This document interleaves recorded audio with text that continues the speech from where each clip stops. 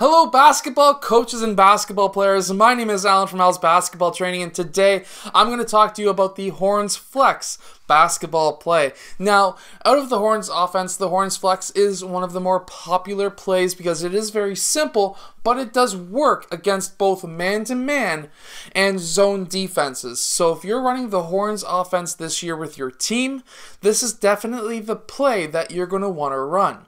Let's get down to the clipboard and let's check this out. Okay, so first I'm going to show you the play without any defense on the clipboard, and then I'm going to show you what it looks like with defense, with man-to-man defense, as well as a 2-3 zone. So let's get down to the clipboard and let's see. So we're going to be first having player 1 passing over to player 5, and player 1 is going to be cutting towards the rim and then cutting out so that he can set a back screen or a screen on player 2. Player 2 is going to be using that screen and cutting towards the rim. Once he's cutting towards the rim, if he is open, we're going to be having player 5 pass to player 2 for that layup. Now, there's another option out of this as well. So, if the defense sags off of player 1 and plays help defense and player 2's man chases him, he can pop out for a 3-point shot as well. So let me show you what this looks like with a man-to-man defense on there. Okay, so with a man-to-man defense, we're going to have player 1 pass to player 5, and then he's going to cut towards the rim, and player 1 is going to set a screen on player 2. However, player 2, with the ball getting to the high post, he may be closing out just a bit more on his man, so that's going to be really good for us to free up some space in the key. So he's going to be setting that back screen on player 2. Player 2 is going to be cutting towards the rim, and he may be open for that layup. Now, keeping in mind, if player 1 sags off to play help defense, if he's a really good defender, he would do that, and player 2 tries to fight through, player 1, if he takes 1 to 2 quick steps out, he is going to be absolutely wide open for that 3-point shot.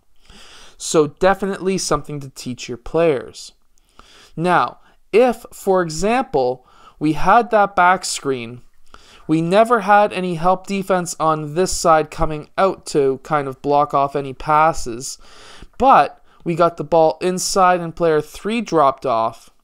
This is when player 2 can pass out to player 3 for the 3-point shot, and even better, if player 4 closes out and player 4 blue pops out, we can do the extra pass to player 4. So this is when I like to teach my players that always looking for that extra pass, always reading what the defense is giving you so that if there is a help defense mistake, then, or not even necessarily a mistake, but let's say player 1 never popped out, that would be a massive mistake, then, and there is a quick help defender, there is always that possibility for the extra pass and an easy, maybe open 3-point shot. And as we all know, the NBA and every single high-level basketball coach is looking for really good 3-point shooters. I was recently at the Toronto Raptors Coaches Open House, and they were stressing that coaches should have 90 to 95% of their practices focusing on shooting drills. So keep that in mind. If you've got some really good shooters on the floor, then this play is definitely going to be able to help you out a ton. Now, let's get over and run the same similar play, basically the same play, against a 2-3 zone defense. So against a 2-3 zone defense, if we don't already know, because I get comments like this on all of my videos that have plays against the 2-3 zone, that is the 2 top players' zones, and in the middle of the zone is their double team location. So yes, there is supposed to be a double team up top. However, sometimes coaches will opt to have player 1 or 2 to only be single coverage up top and drop down to protect the high post so that player 5 can move over just a bit and to shadow player 4. Either way, this play is going to work no matter what though that defensive line does. Now, what we're going to be looking at doing here is having still player 1 passing to the post, and then that's going to draw player 2 down. That's also going to be possibly drawing player 5 up. Now, if that's to happen, player 4 may have an open lane, and that's an easy layup. Again, reading the defense and seeing what the defense gives you. However, player 1 is going to be cutting through, and he's going to be setting that screen on player 3. Player 3 is then going to be stuck on that screen, and we're hoping for player 2 to be open in that low post.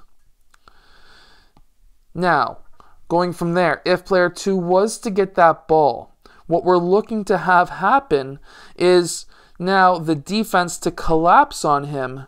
And because obviously high to low passes are very dangerous against a zone defense, we're now going to be able to get player 2 to possibly pass the ball out to player 3 for that 3-point shot. So this is a fantastic play to run. And really quickly, against a 3-2 zone, very similar. This is going to be bringing player 2 down and player 1 down.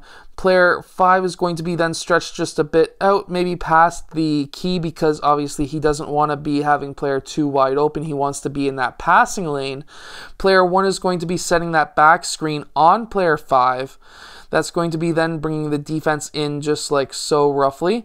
Player 2 is going to be cutting, and that's going to be an open pass for the basket. Of course, if that brings player 4 in again, we will have player 3 open for a 3-point shot, or player 3 could be cutting baseline for a nice, if you're older, open dunk, or maybe a posterized dunk, or maybe a floater or a mid-range shot. Now, I hope that this play helps your team win more games. If it does, let us know in the comment section below. I would love to hear from you, and I'll see you guys again later on today for the second video of the day.